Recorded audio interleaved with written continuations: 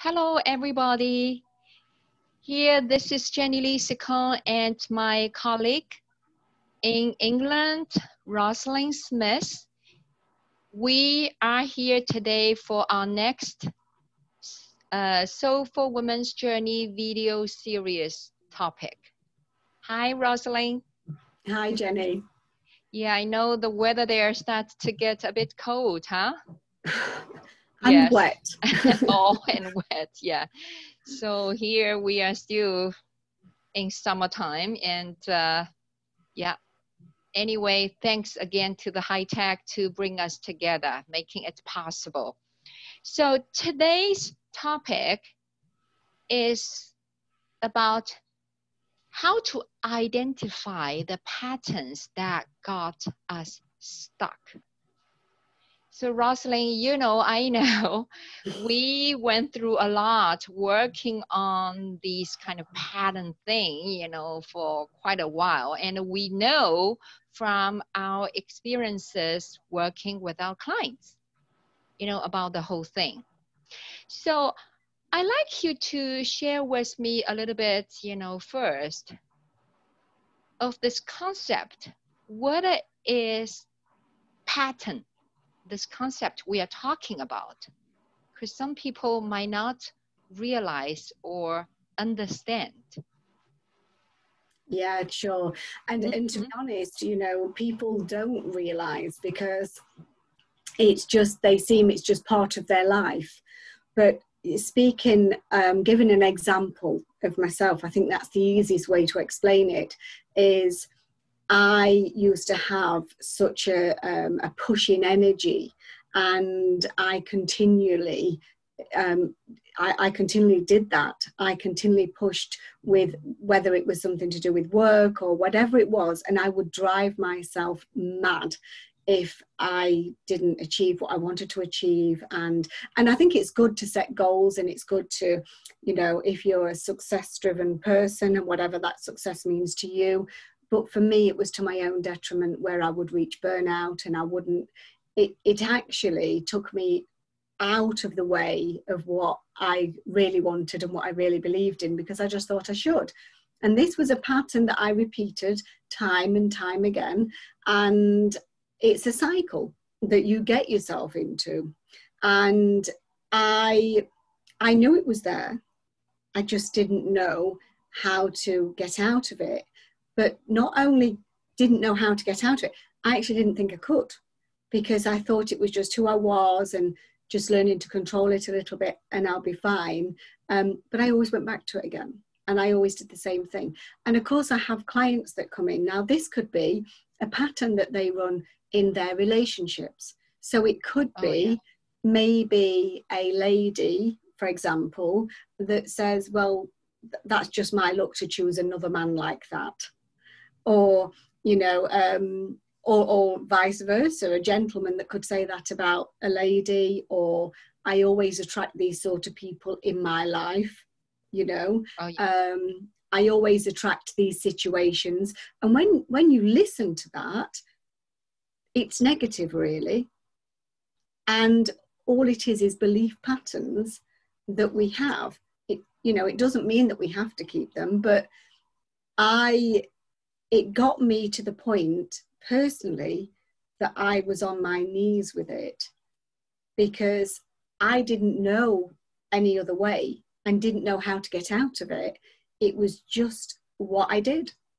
And that what I did, and that striving and that pushing and that frustration, and that caused a lot of tears, a lot of heartache, a lot of anger, bitterness, resentfulness, because I then started to think there was something wrong with me. Yeah. And I became the victim. Yes. Oh, yeah. You know, so that's to me is the best way of describing what this pattern is a cycle of something that you repeatedly do. Yes. Yes. Time and time again. But instead of noticing, identifying it as a pattern, the negative language that you tell yourself is the victim voice. Yes. Why me? or like I say, well, I always attract these sort of people. It's the story of my life. I've heard myself say that. It's the story of my life. Yes, yes.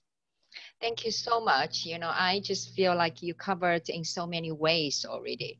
So I like to add something, not repeating part of what you said. Pattern, yeah, really myself also experiencing in many years.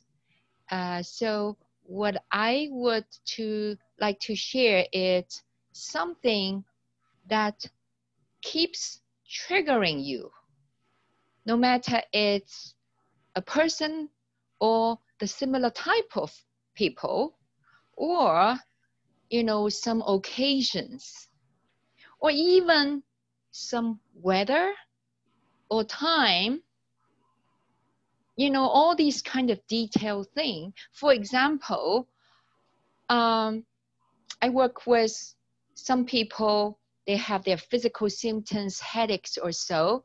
They would say it always happens in rainy, cloudy, depressed days in the afternoons or something like that. Or some people are struggling with their addiction to food, sugar, alcohol, whatever. They would say it always happens when it's in the afternoon, like around 4 to 5 o'clock or so. I just started to feel my whole energy drained or whatever. So that kind of thing, the trigger points, and people, of course, you already mentioned, the relationship triggers or the emotional triggers. When you sit there, in front of the desk, started to work on something, you actually don't feel good about what you need to do. And those little noises in your head start to talk to you. So instead of put your whole energy connecting to what you do, you actually, allow yourself unconsciously listening to those busy noises. And the thing is, those patterns, those noises, feelings, when you get, activated or clicked off into those zones, your logical mind doesn't really work. So for me, my pattern before, when I was younger, it was always like anger that I cannot be myself. I cannot be myself. But if you ask me who your true self really is, I didn't know. I cannot tell you. I just feel like anger and a bitterness. I cannot be myself, blah, blah, blah. So we didn't know. All of us have somewhat these kind of patterns. When we feel bad about that, when we feel anger, we cannot get out, and this bitterness, frustration, whatever, disappointment, unfulfillment come up, we don't know, actually they are blocking us to really have what we want. What we want is on the other side, not this pattern. We want to feel like thrived, alive, and we can freely express ourselves like we both are doing here, and we step out to do the work to help others, right? So that's what we want to have, and it's especially our soul's purpose. We go through the pains. Actually, those pains are our helpers, are not just the patterns, but they are patterns, right? But they come here, we experience, confront those patterns to help us to eventually come out to the other side. So, True. But anyway, those are the patterns. Yeah, and I see it as a cleansing process. It's Yes. like, for example, that a lot of my work is with weight loss clients. And you was exactly right when you said, that they go through a cycle of eating something, feeling guilty. I'll start again Monday. Then they'll get on that treadmill of guilt. And it's all of it. And that is, again, a pattern and a cycle. Yeah. But when we start the work, it's about working with that unconscious part of your mind, or subconscious, whichever way we want to view it. It's interchangeable. And that will always, always ride over you consciously. Yes. It's the Yes. powerhouse of our mind, and we know that. This is where Yes. the beliefs are set in. Yes. This Yes. is where, from Yeah. a very young age, even in the womb, or even before, you know, if we believe in past life, reincarnation, we bring that through with us.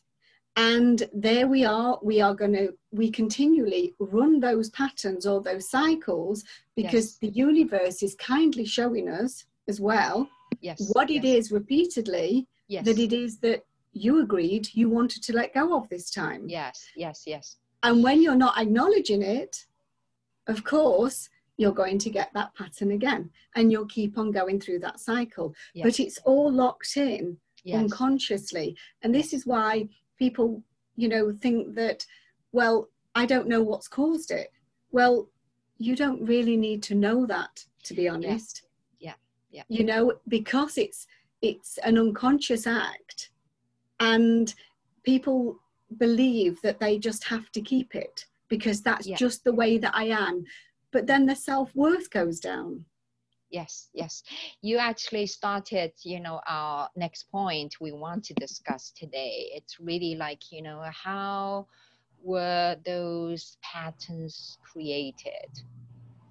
And you mentioned some of them already, you know, we some kind of, you know, like soul's intention or purpose, we brought it when we were born or so, but mostly, you know, it all goes back. They all go back to the childhood time, some early events we went through, and the parents' patterns, actually their emotional pattern, their belief system, and not only parents, by generations. So our whole tribe, the culture.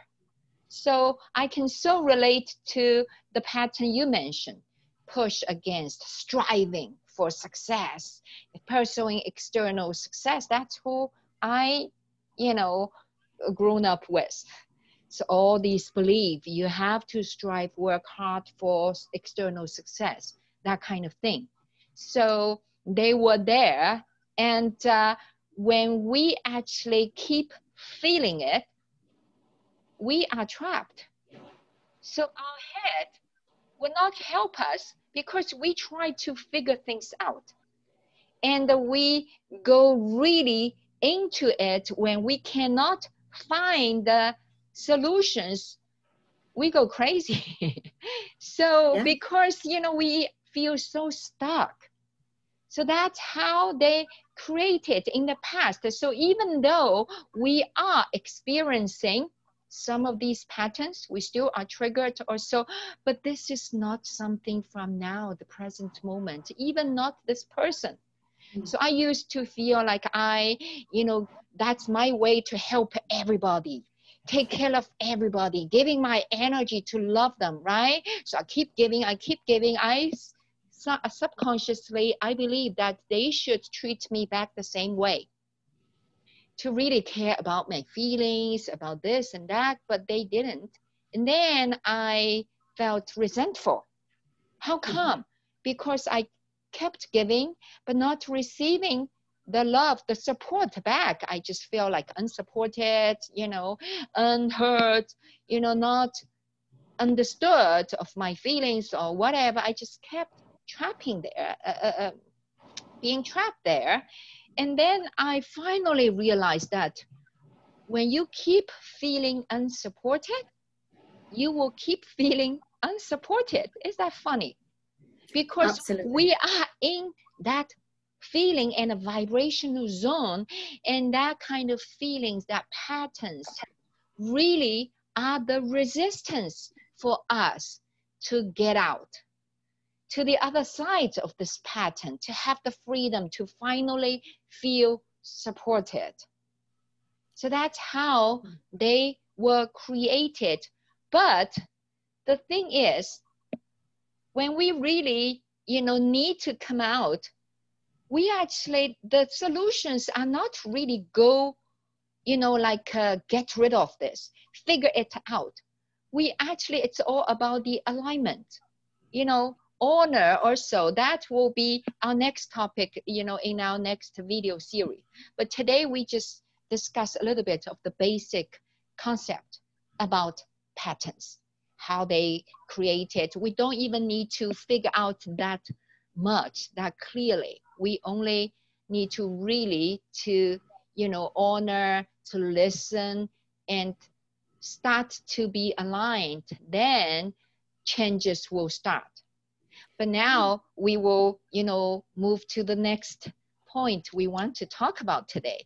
Why some people just don't change. I think jumping on the back of what you've just said, yes, it's firstly is recognizing it.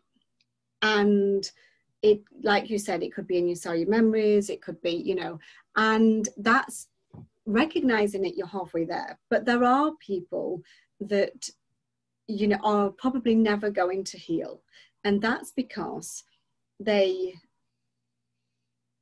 recognize it, but then there's some people it doesn't bother them that much. They're more accepting of, well, this is who I am. So they don't believe that they can change. Yeah. Yeah, maybe that's their fate. And it is right. what it is. They have to live with it, huh? Yeah. And even if they signed up, you know, to deal with it this time, if they feel that, you know, yes, it's affected me, but some people, I've heard them say, oh, I'm too old now to do anything about it. That it's just the way, it's just the way it is. How many times do we hear that? It's just the way that it is. Yeah. And it doesn't matter what age you live to. Yes. When we do healing, we know how beautiful that feels, how it lifts us, how it makes us feel tangibly happier, more joyous, lighter, and lighter. I was going to say free, lighter. And free, yeah. So it doesn't matter to me what age you are. It's about, have you, you know, has it got to you enough that you do something about it? But I think one of the biggest things is one, people don't believe that they can let it go because, oh, my mum was like that, my dad was like that. It's an ancestral trail. It's their gene. Yes. It's their gene, and they can change. Yes. But also, it's about people being scared of change. Now, they've lived with it for so long, that has become their identity. Yes. So even when I'm doing work with clients and we're releasing things and letting them go, and it feels amazing to do that, we also work on the fear of who will I become? Yes. Not always, but often that can be there. Oh, yeah. Because they're so used to, this is who I am. Identity changes. Yeah, fear of that. Yes, so true. So letting that go. And of course, in life, we have curves in the road, and we don't know what those curves are going to be. And some people are just feel safer where they're at. Yes. And they feel that if I let that go and I become or feel different to what I do now, will I leave my partner? Will I change? Will I lose my friends? You know, will I change in such a way that people are not going to be able to identify with me anymore? When actually... Big fear, yes. It's the big fear, when actually this all can be resolved. Yes, yes. And adding another point, like they just feel this identity when they come out, and they want to actually hold on to it because these patterns are actually unconsciously still serving them, protecting them. When they come out, it's definitely don't feel safe for them. So that's actually the biggest one. When I also work with people, this is the final step. Hey, we release, shift, and clear the stuck energies. Now what? We are ready to step out, move forward, right? It still doesn't happen because that's the final piece of the resistance. Fear of the changes, and the old stuff still protects and, you know, helps, serves. So all these reasons. We might miss something, but these are the major reasons that, you know, why we cannot. And also, of course, some people, they really feel the pains. And they said, I'm done, enough is enough, you know, I just have to live with it. It's also because they haven't found the ways yet. If they could have any way, find the solutions, they will jump in again to do this, right? So the internal conflict last time we talked about, it's there still. So conclude this point is really, yeah, people don't change for good reasons. But we do have the ways. We do have the tools, and both you and me and many of our co-workers out there, we went through our transformations and come out. When I was in those years, I had this strong voice in my mind that I am going to come out. I will be the example because I know how it feels, and I will go out to show the way to help others. I just know we will. So here we are. We both experienced that and came out to do this. So pretty much, you know, these are the basic concepts we talk about around the patterns that got us stuck. So in our next video series, we will talk a bit more about, you know, how to deal with some of the tips, the tools, steps to help us, right? Timing is always goes so fast. So if you don't have anything else, Ross, so I think, you know, we just call this the day for today. Yes, for sure. I just want to say to people that if you're watching and listening to this now and you've got those patterns running, you know, and you do feel that you've had enough of it, and, you know, that there definitely, as we've said all throughout this, is that you can change. You can, you know, make those tangible changes. And it's so rewarding. I always decided years ago that I just wanted to be the best version of me, because while I was not that there was anything wrong with me, but if I'm more content, happier, and that I feel congruent with where I'm at and feel aligned, then the better I am with people around me too. It's not just about, for me, it is, but it's also about what I can give off and what I radiate and my vibration to other people. And this is what happens when we start to heal. There is such a change and a shift. And I know we're going to talk about this more on the next series. Totally. Yeah, we both agree. We talk about that, and I want to emphasize here, the pains from our patterns are not our enemies or obstacles. They are our helpers. They are our soul's voices to tell us these are the lessons we come here to learn and finally graduate and to live a life with satisfaction and fulfillment. That's it. So that's all for today. Thank you so much for watching. Let us know if you have questions, and you can find us. We will put our information there. Join us for our group or whatever supporting, you know, Zoom supporting team. So we will see you next time. Thank you again. Thank you, Ross. Bye. Bye.